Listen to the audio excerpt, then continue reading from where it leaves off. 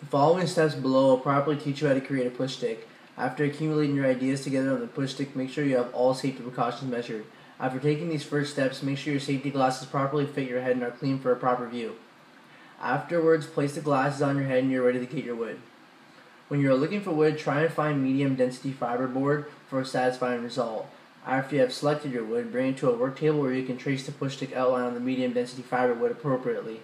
When tracing your push stick, make sure the length is 37 centimeters and the width is 6 centimeters. After the length and width are properly measured, make sure the total thickness is 19 millimeters. Afterwards, head on over to a bandsaw, but before turning on the machine, make sure the saw blade is just above the wood by a pencil width from safety measures. Then proceed to turn the bandsaw on and make your relief cuts and straight cuts. After you do this, you should have a push stick that's ready to be constructed on.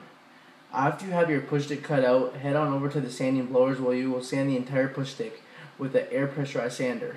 Shortly after this is done, proceed by grabbing a piece of sandpaper and by hand sand all edges until you are satisfied with the final sanding stages. After the sanding is done, grab your push stick and go to a clean work table. Grab the router and then proceed to use it on the lower half of your push stick where the handle region is.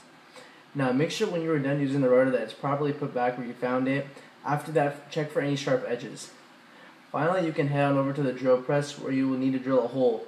The hole should be 13 millimeters in diameter. The sole purpose of the hole is so that you may hang it up anywhere you'd like if you desire. Now the drilling stage is complete.